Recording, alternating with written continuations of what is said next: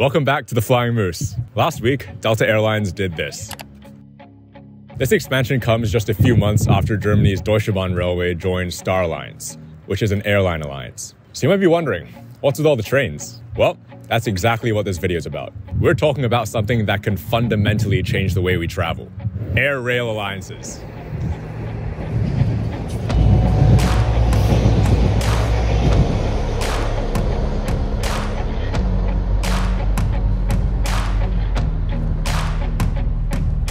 This concept isn't revolutionary, and it's not even particularly new, but it's something that we haven't seen much of in North America, maybe because we're allergic to having adequate passenger rail infrastructure.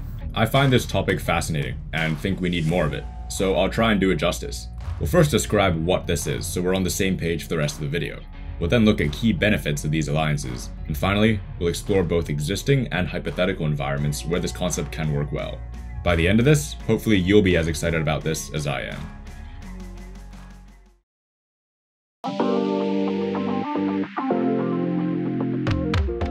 Before we get into the details, I'll explain this concept with an example. Imagine you're trying to go from Toronto to Dusseldorf. There isn't a direct flight, so you connect through Frankfurt. Nothing out of the ordinary here. You fly from Toronto to Frankfurt, but then the trip to Dusseldorf is on a high-speed train. You're a little skeptical when you get to Frankfurt, but the station is literally right there. You use the same Lufthansa ticket to board the train, and you have a reserved seat. You end up in the city center much sooner than you would have otherwise if you had to fly an A319 on that 200-kilometer route.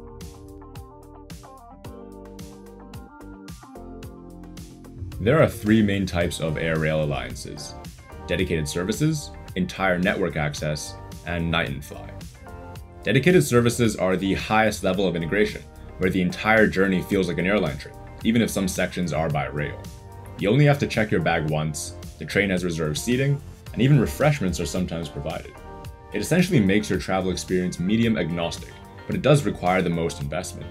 There are immense upfront costs with infrastructure like rail connections to airports, and high operating costs for services like security and baggage control in downtown train stations. Lufthansa has been running dedicated services for a while now under their express rail arm in partnership with Deutsche Bahn, with many routes extending outward from Frankfurt Airport. Entire network access is a step below this, where passengers can get discounted rail tickets from their airline destination. It really is just booking separate plane and train tickets as you would otherwise, but with a discount and some additional support. There's no integration with security or anything. Passengers generally have access to the entire network, hence the name. Two examples of this are the Rail and Fly branding by Deutsche Bahn and Austria's OBB. Night and Fly is different in that it's an open jaw arrangement. Round trips are conducted with a flight in one direction and rail in the other. The rail portion lends itself well to overnight legs, where it might actually be more desirable to sleep on a longer train ride than a shorter flight. This is simpler to operate because airlines and rail operators remain independent in their operations, and neither has to worry about the complexities of coordinating same-day switches. Despite the benefits, this model has seen the lowest adoption, likely due to the small number of markets with sufficient business travel and rail capabilities. We're covering the concept of air-rail alliances as a whole, so the differentiation between each type doesn't matter that much, but it's still nice to understand the specifics of each type, especially if you engage with the topic further.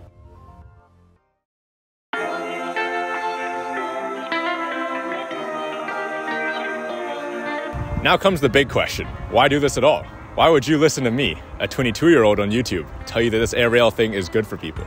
Well, we'll look at it through the lens of each group that'll interact with the concept, namely the passengers, the airlines or operators, and the natural environment. And then we'll see how it'll benefit each of those groups.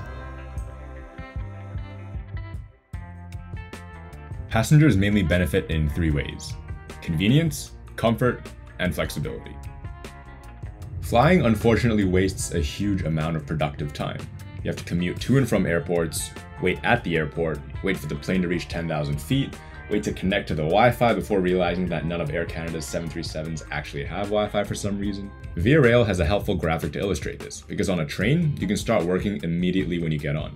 The sweet spot for high-speed rail tends to be replacing flights that are around 1 hour or 400 kilometers long, as the dead time of airports means that an equivalent train journey actually isn't that much longer, but gives you far more productive time. I'll repeat this in case it wasn't clear. On flights of around 400 to 500 kilometers, you almost always would rather take a high-speed train. Comfort largely comes from the fact that trains are more comfortable than planes, especially newer high-speed rail. It's always hard to quantify, but studies and the internet have come to the consensus that rail beats air, especially in economy for comfort. And trains aren't just replacing any planes, they're primarily replacing regional jets that are notoriously uncomfortable. It doesn't matter if you're super elite, getting into a CRJ just isn't a good time. The rail portion of these alliances naturally handles segments of several hundred kilometers, obviating the need for short hops on aging ERJs, CRJs, and Dash 8s. Finally, flexibility is a huge benefit, because it opens up more destinations and schedule options for passengers. Brightline in Florida is an example, and we'll definitely get to this in more depth later, but an airline like Air Canada can provide much more network flexibility by code sharing with a rail operator like Brightline. Instead of having to operate separate flights from Toronto to Orlando or Miami, Air Canada can rely on Brightline to connect Orlando International Airport with other cities in Florida. Passengers like you and me can therefore reach destinations like Fort Lauderdale while still flying Air Canada, giving us more flexibility on where to go.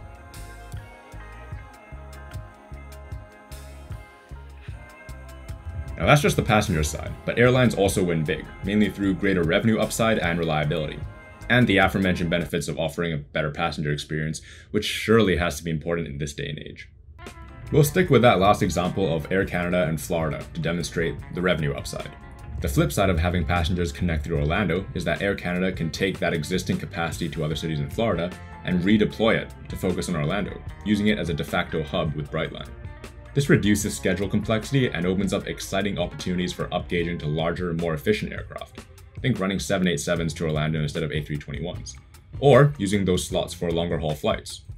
Now take this concept and multiply it across the entire route network. Airlines will have more flexibility with their slots at busy airports, allowing them to utilize their fleet in the highest yield markets. On the reliability side, system reliability should increase because rail is more reliable than air under these circumstances. It's important to make the distinction here. I'm not saying that rail is always more reliable, but for the use cases we're talking about, such as not switching trains, likely high-speed rail from a large terminus, trains tend to see fewer delays despite higher schedule frequency. Back to Deutsche Bahn. Since they're leading the whole concept, their on-time statistics for long-distance routes are currently around 75%, which means that 1 in 4 trains are arriving more than 6 minutes late. That honestly doesn't sound very good, but take a guess at the statistics for Air Canada in 2019. Pre-COVID, north of 30% of Air Canada's flights were delayed by 15 minutes or more. 15 minutes, not 6. WestJet was comparatively better, with only 22% of their flights seeing such delays. Deutsche Bahn, with their supposedly horrible punctuality, blows airlines out of the water. If North America could reach Deutsche Bahn levels of service, then airlines could improve their networks while covering operational failures with rail.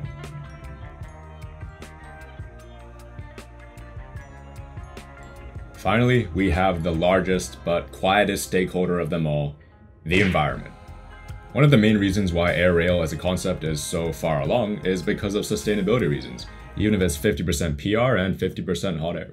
Carbon is the elephant in the room for all airlines, something that I touched on extensively in my A220 videos. You can check them out here.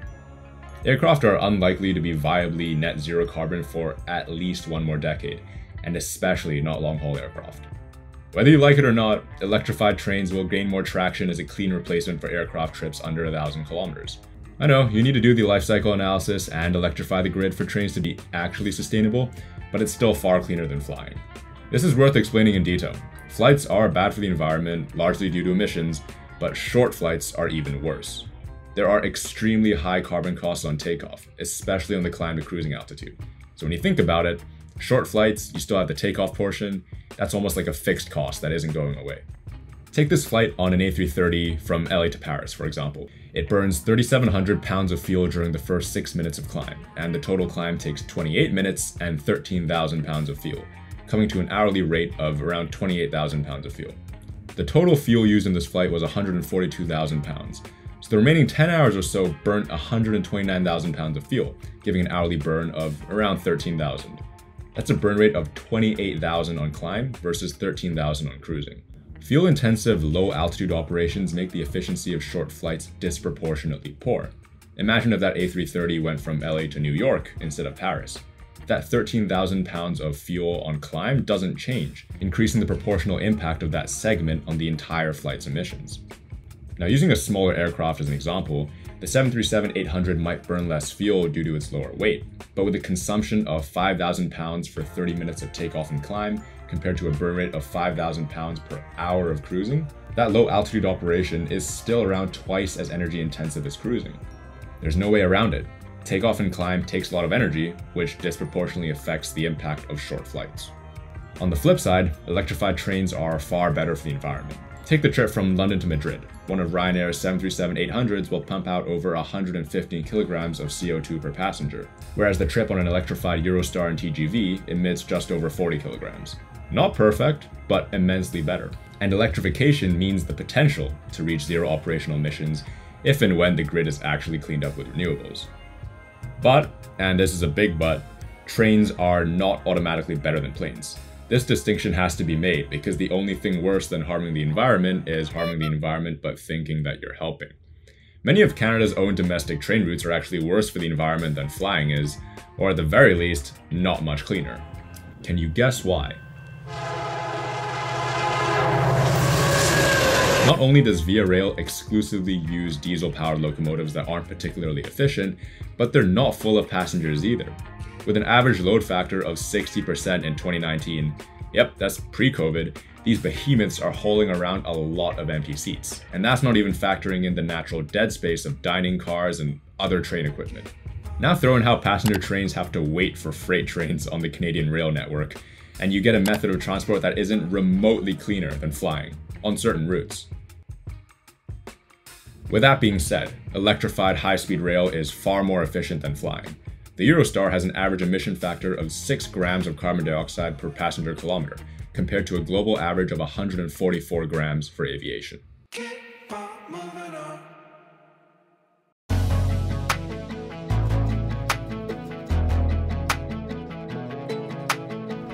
Now that we know what air rail alliances are, and I've definitely convinced you of their merit, here comes the fun part, looking at where we can actually put these things. And this might honestly be more important than the nitty-gritty of how it works, because this is the part that gets people excited, and things will only happen if people get excited. We'll first look at where air rail alliances are in use today, and then we'll explore potential markets where this can be introduced in the future.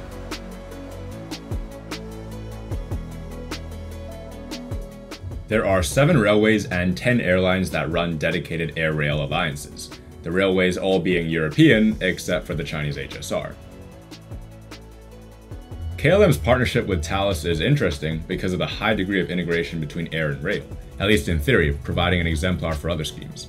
For several years, KLM has offered the option to connect between Amsterdam and Brussels by a Thales high-speed train, with nearly a quarter of KLM's passengers choosing this option pre-COVID. I take that to mean KLM's passengers on this route. Both companies are now re-upping efforts to have rail fully replace air on this route, announcing plans for automatic itinerary integration, reserved seats, and bag checking on train-plane connections. This route is almost tailor-made for high-speed rail, with the trip taking under 2 hours and getting you right into Brussels Midi in the city center. It almost always comes out quicker than the 45 minutes by flying when you factor in traveling to and from the airport, that whole spiel about productive time at the airport that we talked about earlier. The other example I'll talk about doesn't actually exist anymore, but it's extremely relevant for North America. From 2002 to 2020, Amtrak had a codeshare agreement at Newark with Continental and then United after that merger. It was honestly pretty ahead of its time, with connections up and down the eastern seaboard, creating a much more pleasant experience on overseas trips into destinations like 30th Street in Philadelphia.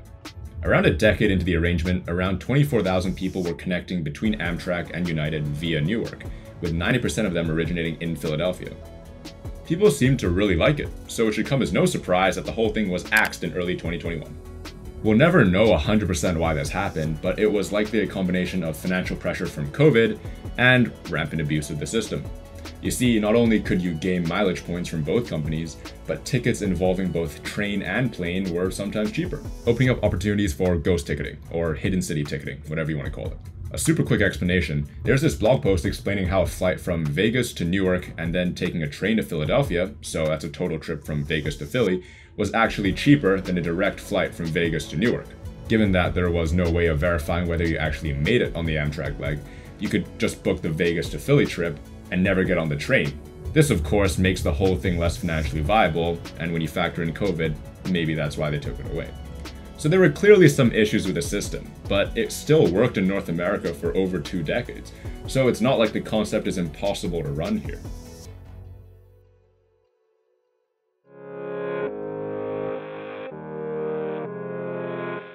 If you haven't noticed already, this arrangement tends to work best with the following criteria. 1. Routes between a hub and a non-hub. This lets airlines funnel traffic into one location and send passengers off to smaller destinations on rail. 2. Rail-friendly geography. Pretty self-explanatory because it's hard to lay high-speed rail tracks over a mountain. And 3. Ideally around 400 kilometers apart or flight time of an hour. A similar distance between Toronto and Ottawa. Rail comes out on top for these distances because the dead time of airports means that both journeys take a similar amount of time, but trains are much better for productivity and sustainability. And comfort, I guess. With that being said, here are some examples where this could work in North America. Orlando and Tampa, Fort Lauderdale, or Miami. This might be the most realistic of the list because Florida actually has a functioning rail network that could be considered high speed if you squint hard enough. Brightline already links Miami, Fort Lauderdale, and West Palm Beach, but is expected to launch a link right into Orlando International Airport by early 2023.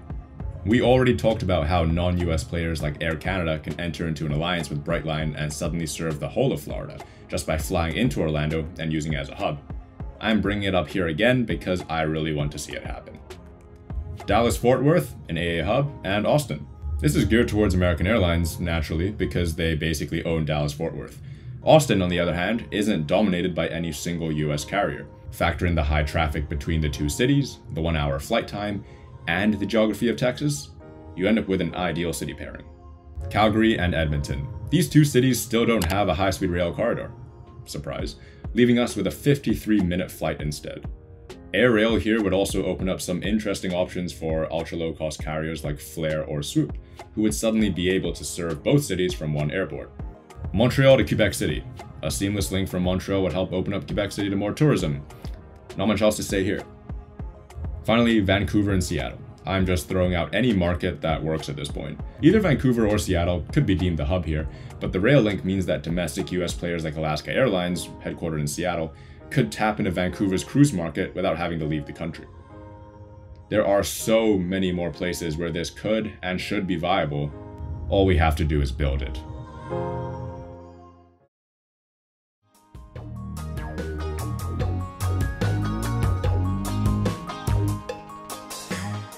To me, air-rail alliances are one of those things that just make sense. You're using the optimal form of transportation for specific distances. But my goal isn't to convince you to see it the same way. My goal is to simply shed light on the topic and to show people what's possible. It might not mean anything in the end, but if there's just one more person who wants it now, then it'll be that much more likely to happen. Thanks for watching.